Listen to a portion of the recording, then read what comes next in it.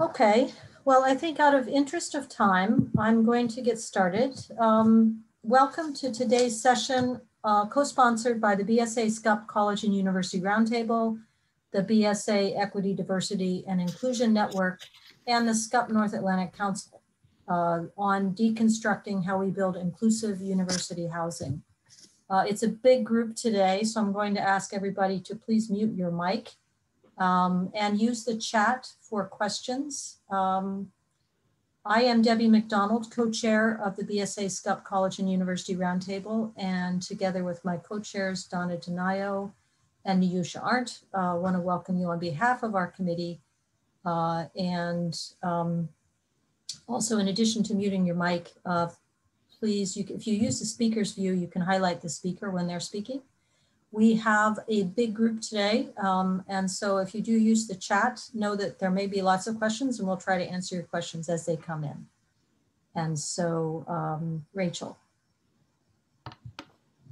Thank you, Debbie. And on behalf of Tony, Dan, and myself, who are the co-chairs of the BSA's Equity, Diversity, Inclusion Network, we also want to welcome you this morning. I'll just note for everybody that we are recording this session. So please just make sure that you don't screen share your computer, and just note that anything that you add during the discussion will be part of the recording. Just wanted to note that at the BSA, equity, diversity, and inclusion are fundamental values as reflected in our professional code of ethics. And we think that this particular discussion is incredibly important as we look for ways to continue to foster equity, diversity, and inclusion throughout our profession, our workplace, and the communities and the work that we do. So today, we, as with every one of our sessions, we look to these particular principles that we like to point out that we value through all of our discussions. So I'd like to start by recognizing the wonderful group of panelists and speakers that we have today, which are assembled by our facilitator, Rena Cheskis-Gold. Rena is a demographer and is the principal and founder of Demographic Perspectives, a DBE firm based in New Haven, Connecticut, that helps organizations and their consultants make data-driven decisions for planning and strategy. One of Rena's specialties is conducting organizational climate assessments with a DEI focus. And with that, I will hand it over to Rena. Thank you. Thank you everybody for coming today. Thank you for my panelists. So there was a time when campuses were built for white men. And there was a time when campuses were built by white men. But the world has changed, and as access has expanded in higher ed in the last 50 years, so did the diversity of the student body. Today, there is a campus awareness that there is no average student, that student needs and preferences vary greatly. Also, there's no average campus, and I'm going to give you an example of that later. In the wake of rising protests and greater recognition of societal inequalities, the urgency to address diversity, equity, and inclusion has been steadily building. It's not just diverse individual identities that are important. There's a collective sense that a full campus environment must both promote diversity and inclusiveness and must also feel equitable and inclusive. This is especially important in campus housing, where there must be a healthy, safe, developmentally appropriate environment for residents from different backgrounds to interact and learn from one another. However a student identifies or where they live during college, all students need to understand diversity, equity, and inclusion because they need to be prepared after college to enter a diverse global workforce. Finally, it's irrelevant if the campus population includes a specific identity today, because as we all know, you have to plan today for what will be tomorrow. So our focus today is on how to plan, design, and build inclusive spaces in housing that, 1, support diverse student identities, 2, solidify the commitment to creating and sustaining the best campus environments and campus community, and 3, the most important, move DEI from the planning periphery to becoming a core planning principle. So now I'm going to share my screen and give you a snapshot of what diversity looks like at a specific campus. Share screen. I don't know if I have permission right now to share. Let's try that again. Oh, I do. Here we go. Okay, this is a snapshot of the 9-state university system in Massachusetts. And I want to give you a little sense of the trend of race and ethnicity over the last 15 years. So back in 2004, the proportion of full-time undergraduate students who were BIPOC, Black, Indigenous, persons of color, was 10% of the student population. As you can see, if you follow the pink line, this has been growing steadily. And in fall 2019, it's 29% of the full-time student population. Sit. That's a good boy. Someone has a dog. This is not about dogs, although we will talk about comfort animals possibly in the discussion. At the same time, the proportion of white students has gone from 90% to 71%. During this time, the Mass State College Building Authority has built about 6,000 new beds of housing. And so if you take this 29%, out of those 6,000 beds, about 1,800 new beds are for students of color. And let me say that many of the people on this call today were probably involved in the design, building, and construction of that housing. So thank you very much. Let me move on to the next slide. Okay, having trouble here. Okay, whoa. There we go. All right, so here's a sample profile of one of the Mass State universities. This is an undergraduate student snapshot. And I just want to give you a sense of how truly diverse the student population is. This is based on a survey that we just did from my firm. 57% female, 3% actively identify as non-binary or other. 1% international. Now, this particular school does not have a big international population. This goes to show you how other schools could be so very different from this school. 7% of the students in my survey has said that they have requested housing accommodation. I have a symbol here of someone in a wheelchair, but there are so many other aspects of ability, emotional, sensory. This only covers a small piece of it. 33% identify as BIPOC. A full 50% identify as first generation. A third are students who have requested financial aid, and 5% are students who are vets, which puts them almost certainly in an older age category. And finally, in this particular institution, 52% are living in campus housing. So back to that number, there are about 35,000 students in the Mass State University system. This 52% holds for all of those schools, so about 16,000 students in housing, and a third of them are BIPOC students. Okay, so at this point, I would like to move ahead to introduce our panelists, and I think I will have them introduce themselves. Let's start with Vinny. Good afternoon. My name is Vinny Gore. I serve as the Senior Vice President for Residential Hospitality Services and Auxiliary Enterprises. And I also serve currently right now as Interim Vice President for Student Affairs and Services at Michigan State in East Lansing. Chris.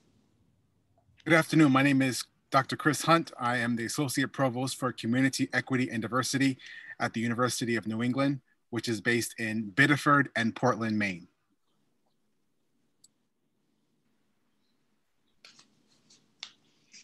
Jonathan. Yes, good afternoon, everybody.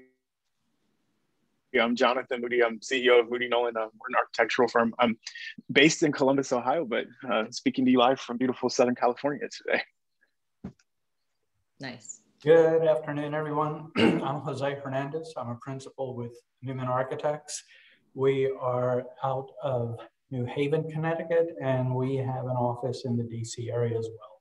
It's very good to be with you today. Okay, thank you, everybody. I'm going to start with the first topic. So the first topic is going to follow from the display that I just presented on the diverse student identities that might exist in a student body.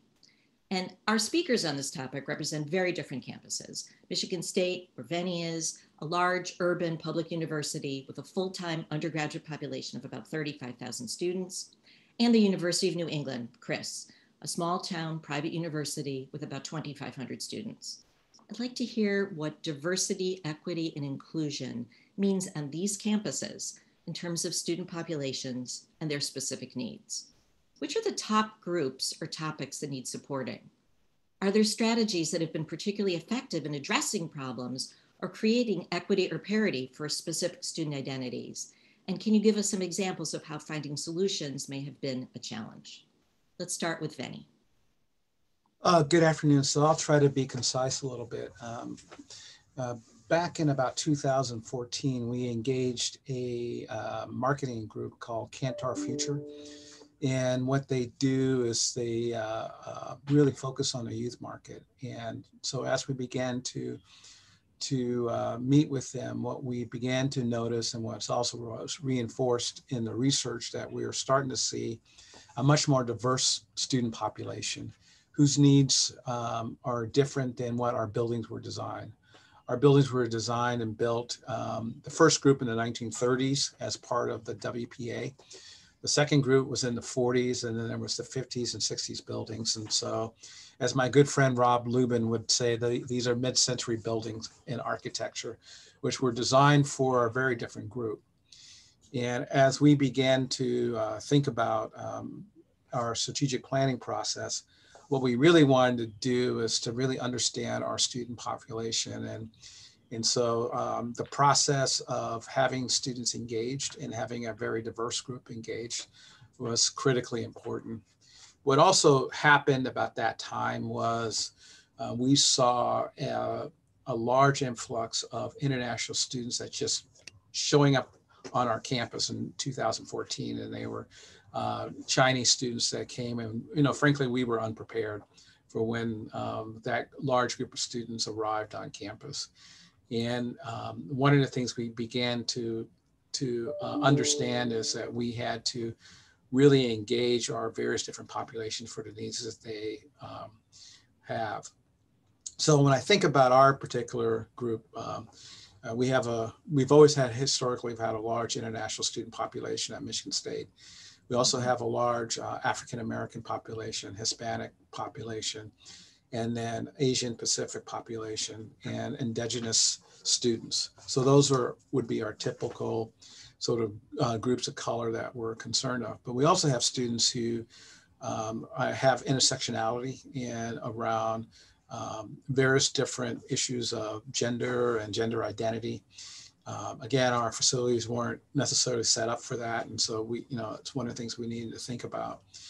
We also have a very diverse religious population, Muslim students to Jewish students to what we consider our predominant students of, who are either Catholic or Protestant, and then our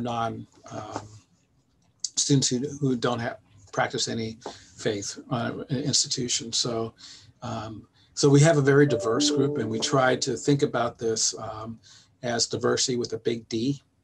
And so, and when we think about that, again, designing buildings weren't designed to have prayer rooms or to have very other different kinds of bathroom configurations. So as we move towards, we want to make sure that we are really thinking about our design on campus with a big D in mind.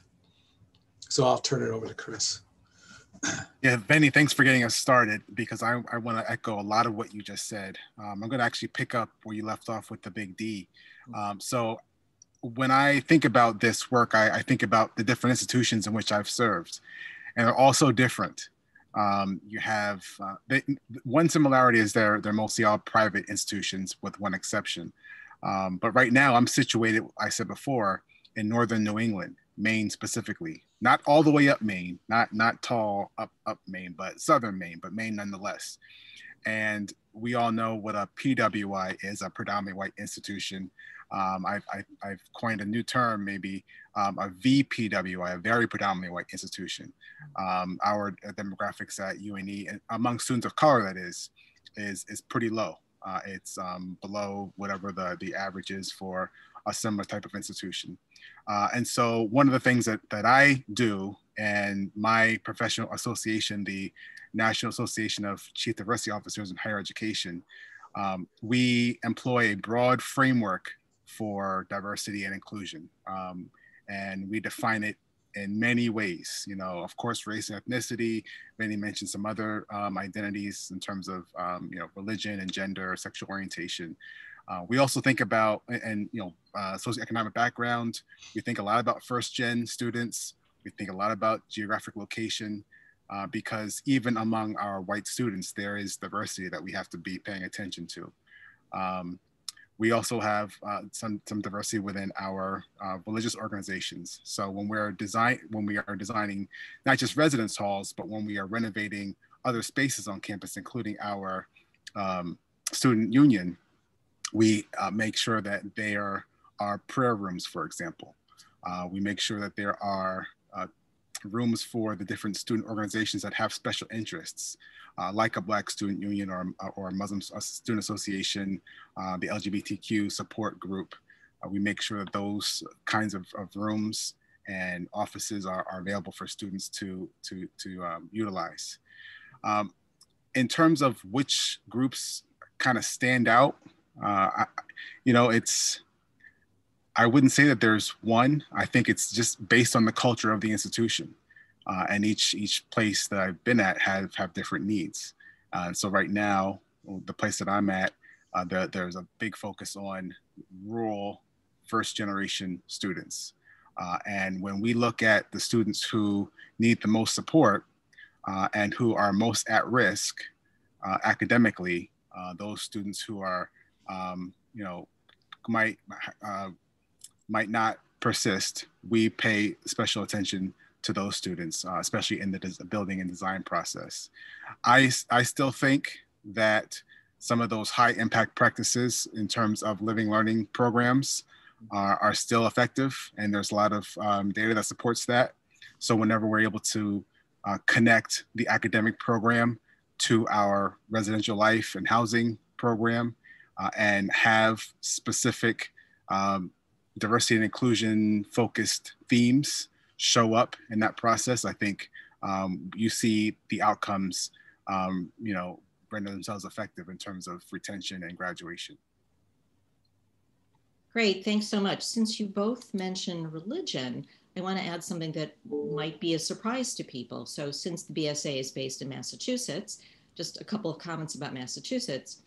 The US as a whole, in the most recent survey of religion, is about 71% Christian, and of that 21% is Catholic.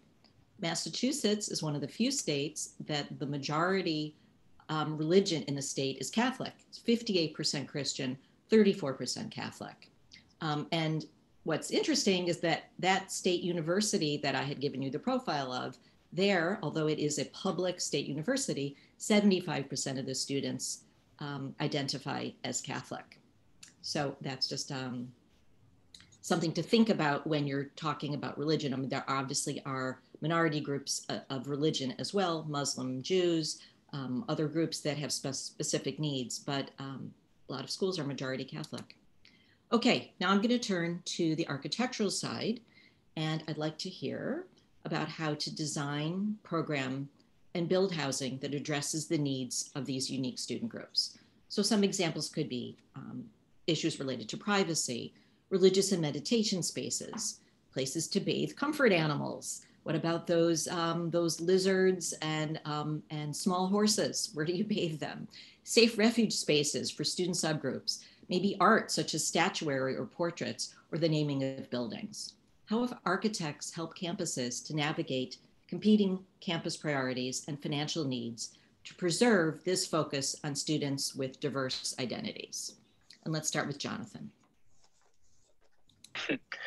Thanks. So it's a big topic to take on, and I'll try to be concise as well. And I'll start. 3 minutes. Yeah, I'll start at a high level and work down. I think ultimately what is driving a lot of these decisions is student success, and it should be. Most of the information that colleges and universities are reacting to is, ultimately students are more successful if they feel that their environments that support them. Like many a study says that the more students have opportunities to engage on campus, closer to campus, and with facilities, the more successful they'll be.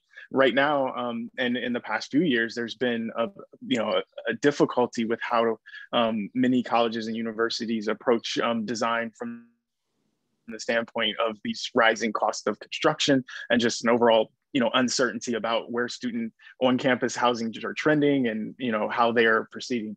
But also there's many points of information that point to the fact that even things we learned from say 2008, the more we can move towards a mixed use approach where you can integrate things that into one building typology. And when you think of how you can finance those things through maybe private developers or campus arrangements, it still benefits the university. But we're seeing a rising trend in saying, hey, we have all these other priorities, like say dining or recreation or other things that we can't get to based on our funding. But is there an opportunity to bring those into housing or lump them together? And as we approach, like say, for example, we're working on a project at Morgan State University, which is a historically Black college and university, which is a whole other topic when we talk about what it means in terms of student demographics. But the idea that we could bring dining and rec components into housing that is on campus, that's financed, to help the university deal with some of these, funding challenges. It ultimately, we believe that these are the types of things that when they're incorporated into the design, the student success rate will go up. And as students have access to those facilities, right in their residence hall or right in, their facility. Ultimately, if we can be creative and bring ideas that we've seen in the mixed use world for quite a long time, ultimately, we know that leads to better success and outcomes for students. I don't know if that, yeah, go ahead. Benny. So, this is a really good question. And, I think that process becomes real important in listening to students and understanding what the needs of the students, because they vary very differently. And so one of the things about this, and I'm looking at Jonathan's backgrounds that design thinking is made visible. I mean, it really does thinking about design thinking and how students are going to use a space. And what becomes important is that the students you talk to, the students who we talk to, is a diverse group who have very diverse perspectives. And that gives us a way of really thinking about the community that we're building.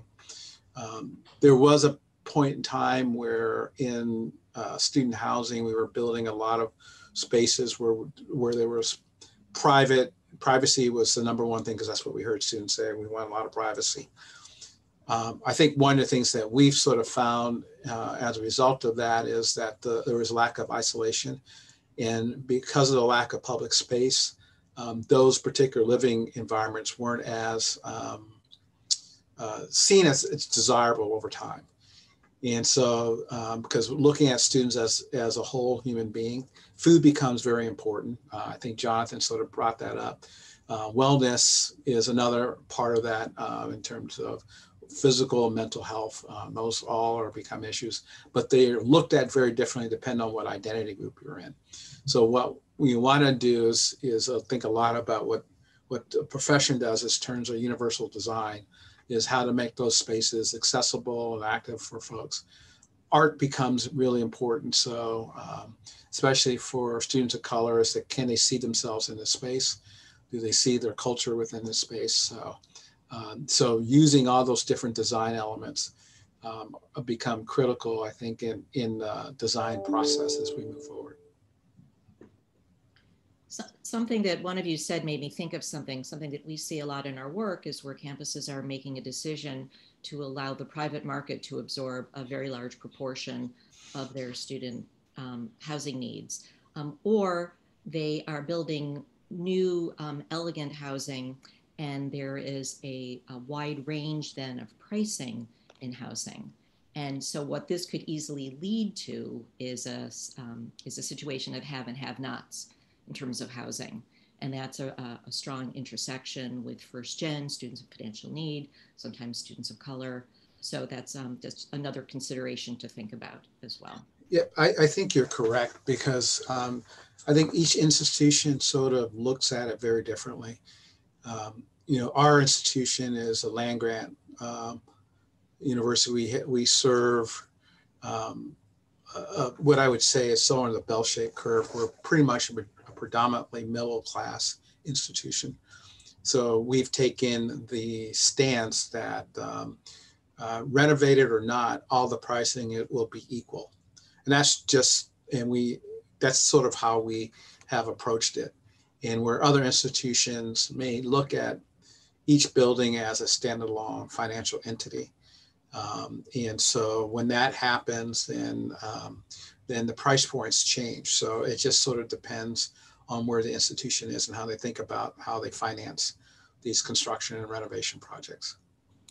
I was just talking to an institution where the people in enrollment management and residential life were thrilled about the idea of stable pricing, but the finance people had other ideas. So that's a challenge to figure that out, and what's the best way for a campus to go forward.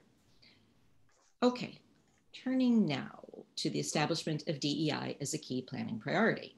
Obviously, if it's a key planning priority, then the enrollment management and the res life people would win. But it's clear that this isn't something that just happens.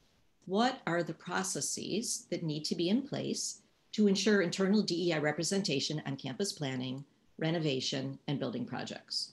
Who or what determines who is going to sit at the table, and what preparation the campus team needs to maintain a focus in the project on diverse student identities? And also, let's talk about, you know, all the different people who are at the table. What makes a good planning team to keep DEI in perspective? And let's start with Chris.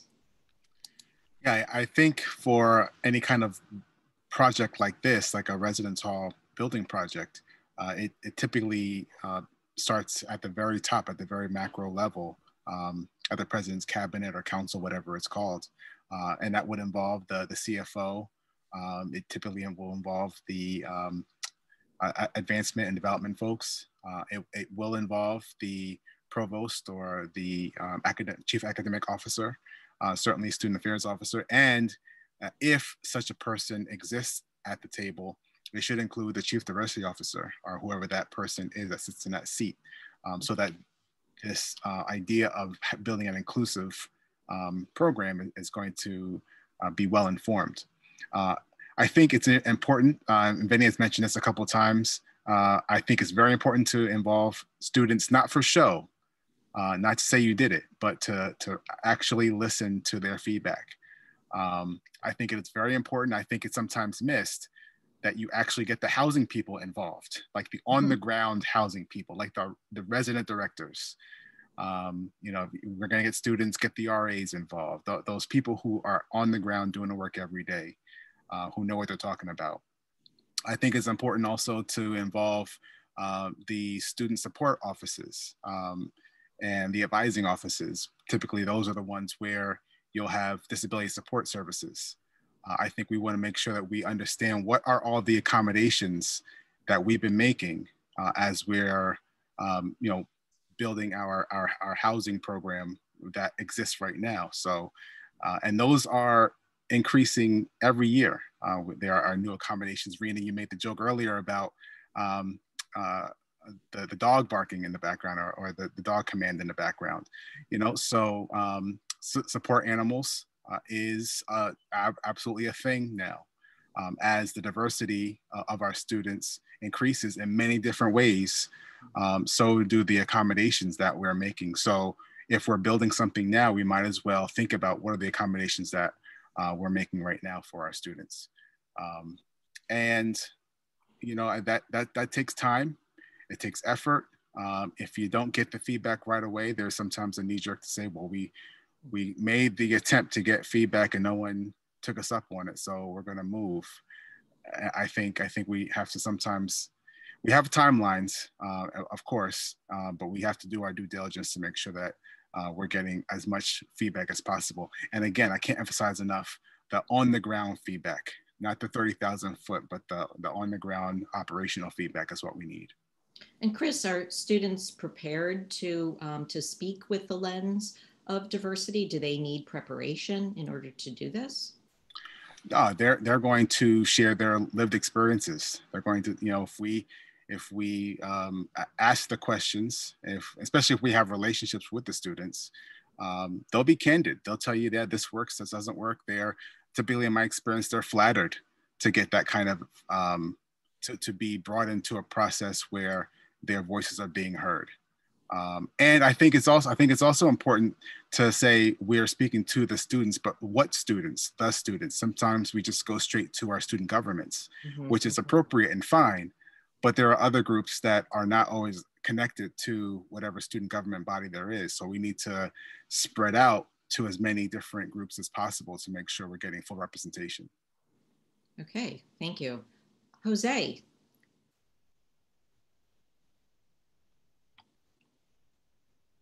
Jose, are you unmuted? There you go. I think a couple of things about this. First, I think we need to understand what a res hall is, right? And a res hall simply is not to provide a location for beds. A res hall really, it's almost an incubator for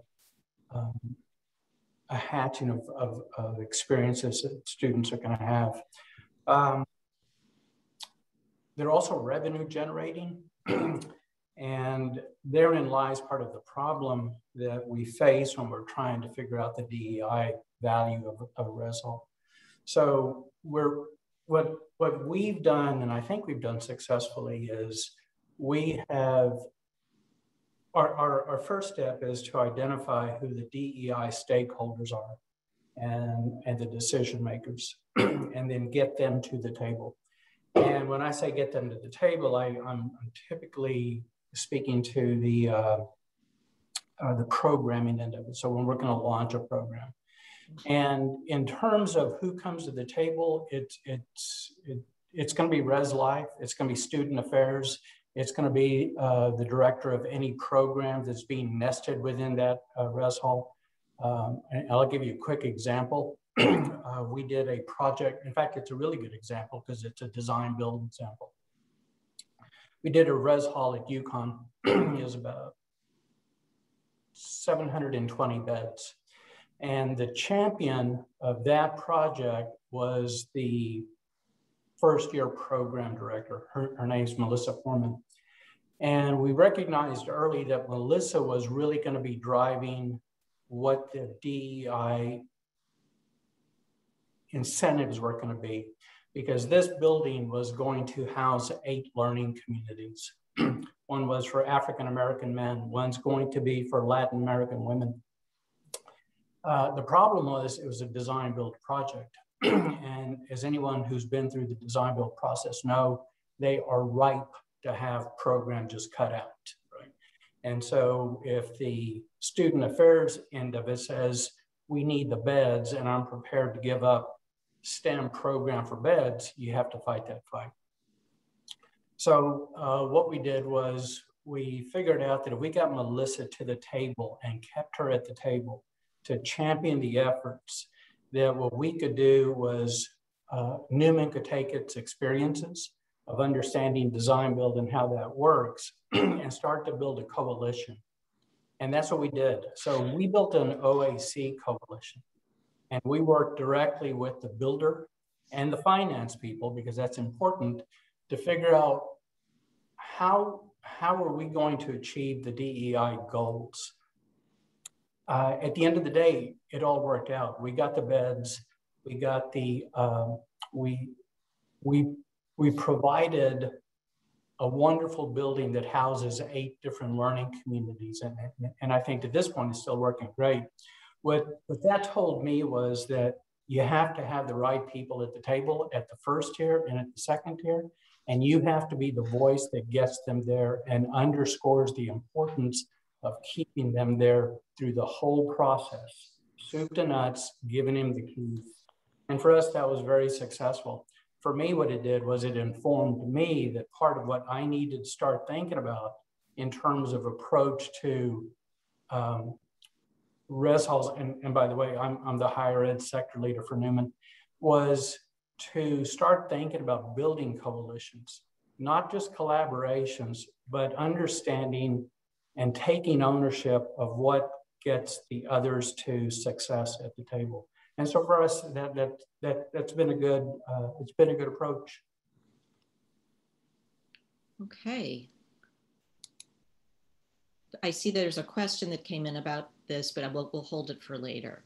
So our final topic is about the challenges and best practices related to hiring diverse teams, including WBE, MBE, DBE, for setting standards that may differ or exceed university-wide percentages or state mandates, and for setting expectations and training for sensitivity to DEI issues. So some examples of external teams could include architects, engineers, the construction crew, furniture or flooring or other vendors, dining teams, real estate and other consultants. For example, your friendly demographic perspectives, WBE, DBE team. So I'm interested in hearing about what might be different about having a team for housing than a team for something else going on in university, or maybe you could just talk about the difficulty of finding staff for teams and prioritizing that. So let's go back again to Jose. Okay, so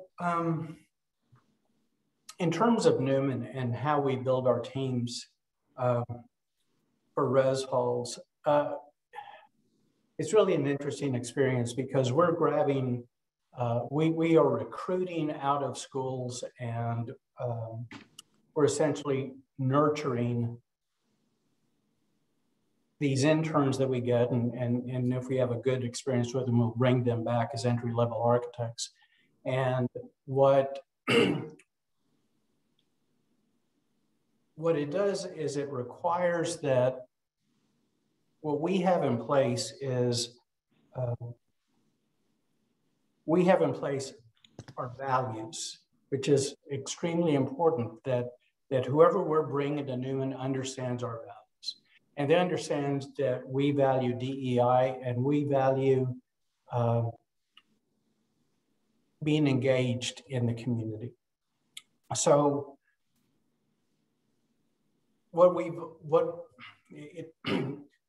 this is kind of an interesting question, because what we find is that a number of the students that we get are first gen college students, and those experiences kind of reveal a lot about the students, right? It's a brand new experience for them. They have no reference of going to a school. There's no support system. They're entering a new world and they're trying to fit in, and they're trying to get going into school, and they're trying to be seen. They're trying not to be seen. So it's a whole discombobulation of feelings and emotions. So when they come to us, we have a mentoring program. And that mentoring program is really multi-level. And so we're trying to get them to become good architects, and we're trying to get them to understand that value system. So we will bring somebody onto a project fairly early and then try and nurture that interest and determine if there can be a good fit or not. And for us, it tends to be, we tend to have a good retention rate. One of the issues that we're dealing with right now, and I suspect a lot of you are, is the inequity in income for students when they're when they're in school. By the time we get them, they are saddled with debt. And so what we have to do is work with them to get them up the ladder, to get them licensed, to figure out, hey, guess what? You're last in, potentially you could be first out, right? So professionally, there's a lot that we want to instill in them, to have them understand the profession they're in creates a number of opportunities, a number of challenges. So part of what we're trying to figure out and this is something our interns shared with us, is that there's conversations that are happening within the schools they're at, which is how can they leave school debt-free? And if you think about the notion of being able to leave school debt-free and being able to go to work and being able to contribute without having that on your back, I think that would make a huge difference. So for us, the teams that we put together for res halls and all of our projects are truly kind of built around the value system that we have and our experiences working with res halls, and it's just been a great experience for us. Jonathan, our last speaker for now. Oh, sure. This is a big topic to take on and talk through, and I'll do my best to kind of walk through, call it at a high level and get down to the granular level. But I don't hesitate when I use the word crisis. And I think a lot of the statistics and demographic changes that you've seen, I'm still kind of marveling at the fact that even 15 years ago, you said a 90% versus 10% ratio, but the trends that we're seeing reflect overall population trends. And we're headed towards some kind of milestone in 2041 in terms of both growth and changing in the demographics that we're seeing. And the reason I use the word crisis is based on our population growth and the types we will be serving. There are not enough architects to do the work. There's not enough people, and if we don't get ahead of it, we will be facing a different kind of crisis in terms of how to address our inability to meet need. So specifically looking at architecture, the profession sits, and specifically looking at Black architects, the profession sits at about 2%. And I chair a committee with the large firm roundtable that has a goal of saying by 2030, we'd like to see that number, closer to 4 or 5%, or about 5,000 architects. Now there's that number has grown, but what that specifically means is to focus on colleges and universities right now. And the reason being is when you look at the makeup of schools, like architecture schools specifically, those numbers tend to sit closer to what the goal needs to be, meaning 5 to 6%, double what the profession is. So what that leads to is kind of ultimately some of the things that Jose had even said. There's a big gap of a culture of support, and firms have to do a better job of recruiting those students, being intentional in finding them, but also finding ways to nurture them, finding equitable solutions that says, hey, we care and we need you to get licensed in order to, facilitate the culture that gets them there.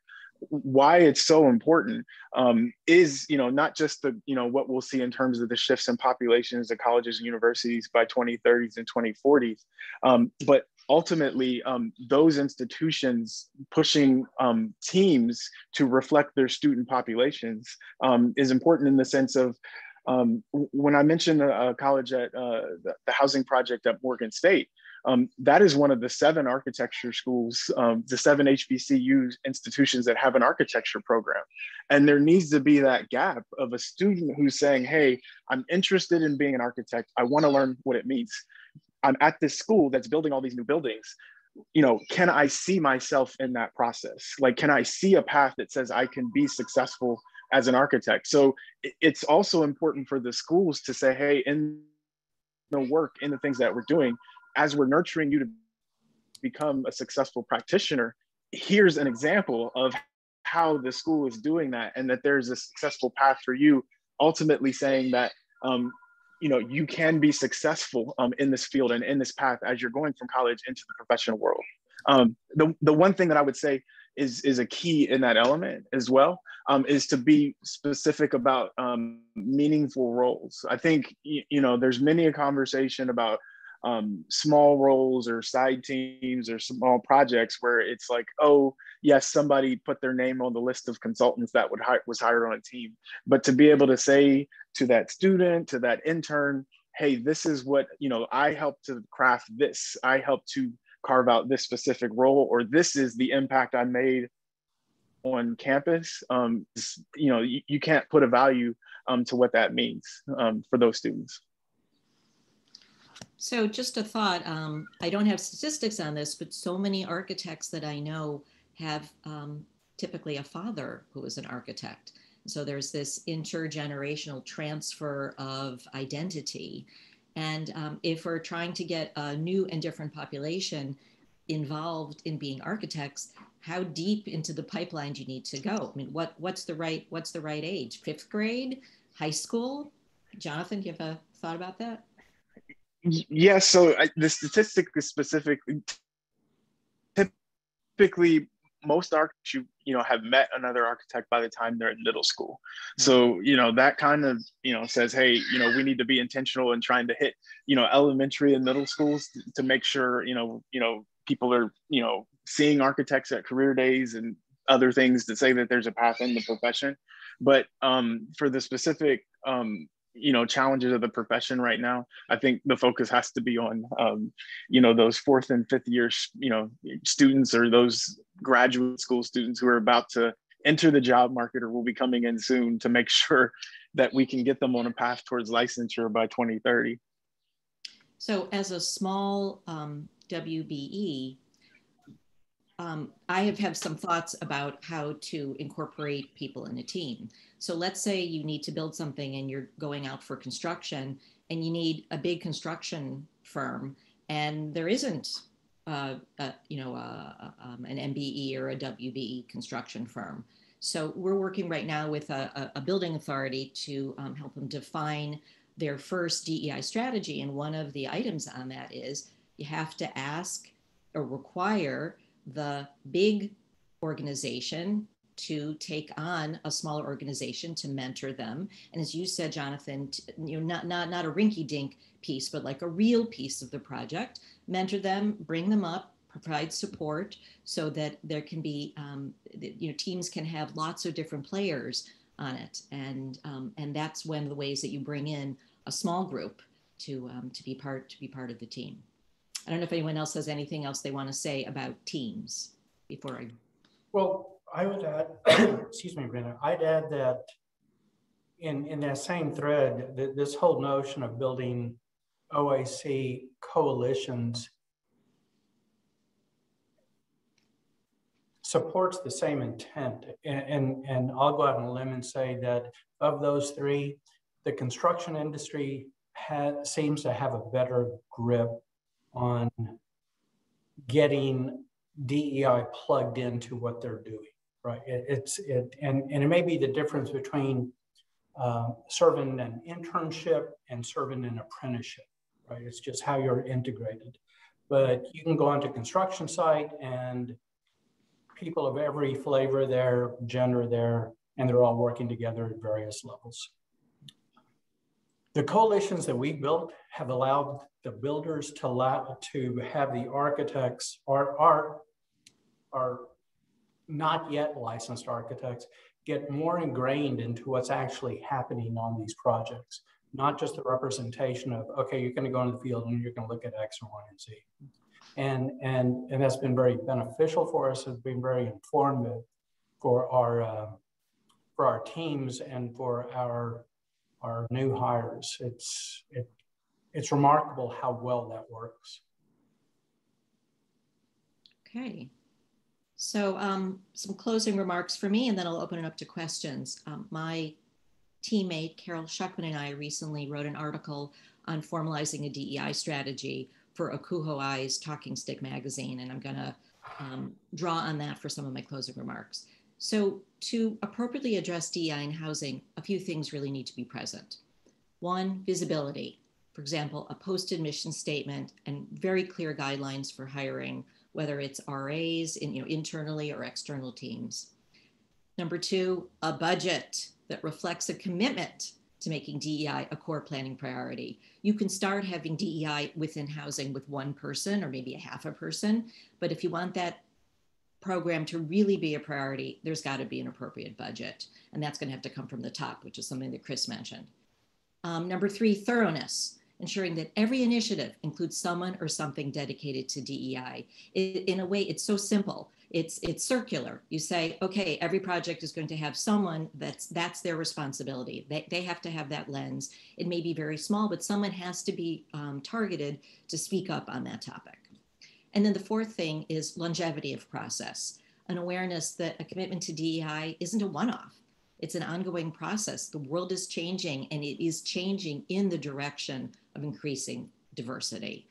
And if there's longevity of process, also an awareness that you have to have assessment built in to actually evaluate the impact of your DEI initiatives. You just can't say that you're going to do things and then move on to the next project. You actually have to do a post-occupancy assessment and determine how well it worked. So our hope today is that what we heard should give all the professionals listening fuel and fervor to make diversity, equity, and inclusion a priority in campus housing, whether you're the campus professional, the consulting team, or even the parent of a college student. You too can speak up. So that's it for my comments. Now let me take a look at the chat and see if there are some comments here. Rena, can I make a comment? Absolutely. So I think, and thank you for what your closing statements there and for the panel. I think, I feel like I would be remiss if we didn't acknowledge. So one of the things about DEI, right, is that you need to maintain that you're current. You need to continue to study, language evolves, and you need to make sure that you are studying to make sure that you are, have the right lens for the work. And so as I think about that, and I think about other things, we don't know what impact COVID and all the, COVID accommodations that we've made are going to have long-term in terms of enrollment, in terms of the demographics of enrollment, in terms of our campus planning and who's going to stay on campus and yada, yada. So I think it's going to end how we design building programs, because we could be taking more and more advantage of the online space and distance education. So I think that's going to be important as we, think about campus planning, even regarding DEI. One particular COVID era innovation, I guess, is to turn double rooms into singles so that people don't have roommates, and whether or not students are going to say that they like that or they didn't like it, or whether an institution can handle the cost implications of that. That's a question that's going to be for next fall immediately. So I just wanted to put that out there. All right, some questions from my old friend, Lonnie Raven. Our kids went to camp together. Hi, Lonnie. What architectural elements can be included or considered in housing for maximum comfort of a diverse student body? And obviously different parts of that body student body, will have different things will make them comfortable. Anyone want to respond to that? Sure. I think I think for us, what we have found that tends to be flexible spaces that can have multiple uses at various times are typically an easy consideration. So whether it has to do with supporting a variety of religious and cultural needs, a flexible space will be able to do that. And when I was speaking about the design build aspects of horse trading, that was how we were addressing some of those issues. And in fact, actually, one of the other questions was about what are best practices for creating flexible spaces so that a program doesn't age out too quickly and the space can be repurposed. Does anybody have any examples from institutions or projects they've worked on where something has been completely repurposed because of changing needs and preferences?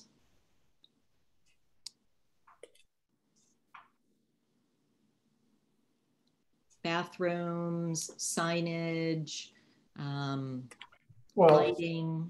Yeah, I was going to say that what seems to be the perennial issue that goes around is what are we calling restrooms? How are we identifying them, right? And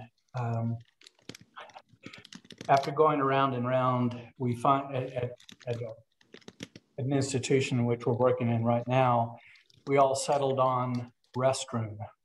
That was how they were defined. It was the most,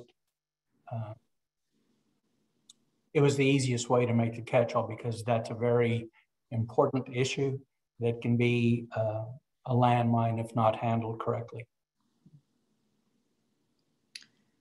All right, so here's a comment that I think is kind of directed to me, but I'm going to open up to others, which was, please clarify your comment about the need for appropriate budget for DEI inclusion. Assume not capital dollars, but rather fee dollars to broaden outreach and strategic listening. That is, I'll start and then I'll open it up. I mean, I was thinking specifically about staff members.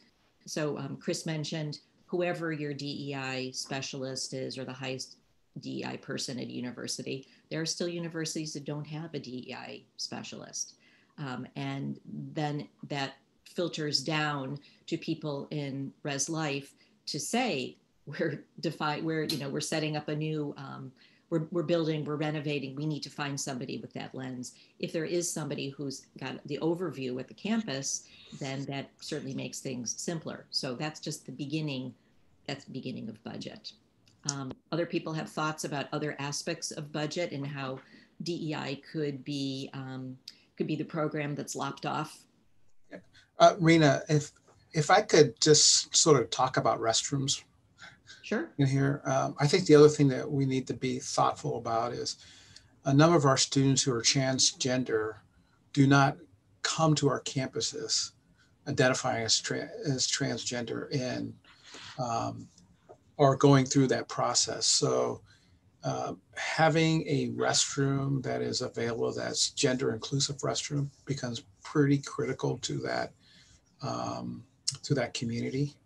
And so I just want to make sure that, as architects sort of thinking about that, we tend to think about that in terms of if I'm sharing room and I have a restroom, I'm with a roommate, I may be going through a gender identity transformation. So my parents know me as one gender and I may be going to another gender and I'm with this roommate. There becomes tension in that environment. So I just want us to be thoughtful about as you're designing buildings. In terms of the other, the question on staffing and DEI, I think what you're beginning to see, and I'm sure Chris will sort of talk about this, is that you're starting to see universities think about DEI as not just one person's responsibility, an office responsibility, but it's a part of what the institution ought to be thinking of across faculty, across the academy, whether it be in student affairs or other places. So I think that's what you're starting to see happening across campus. That's what we're starting to see. And you see that at probably more of the more resourced universities, and then it'll start to filter down. But I'd be curious about what Chris thinks. No, that's exactly right. When the question was posed, there's one thing to have a separate DEI budget, which I appreciate. I would argue that it should be embedded throughout the project, and thus everyone's responsibility. I do believe in that leadership piece, though, having someone there that brings the expertise and has the lens. But I think that's important to build throughout the whole program. Does anyone want to tackle the question of budget? Have you seen any projects where the budget is a problem with keeping DEI as a focus? Go ahead. I was gonna say I wouldn't say necessarily a problem, but I think it can be leveraged to identify to talk about what's how things are valued. And I just finished a book that it's called The Conversation by Robert Livingston, that I think is worthwhile read. But I was excited to see at the end of the book when they got to discussions about specific examples that organizations can utilize, but it highlighted Massport in Boston, and how basically by taking across the board, every single discipline, every single participant in the project and budget, equity, all of it is required to meet, a certain, threshold. And to take a kind of radical approach that says every level of participation is required to meet this, not just kind of what we've seen historically where it gets skewed one way or another, where, one discipline is really high and another is really low.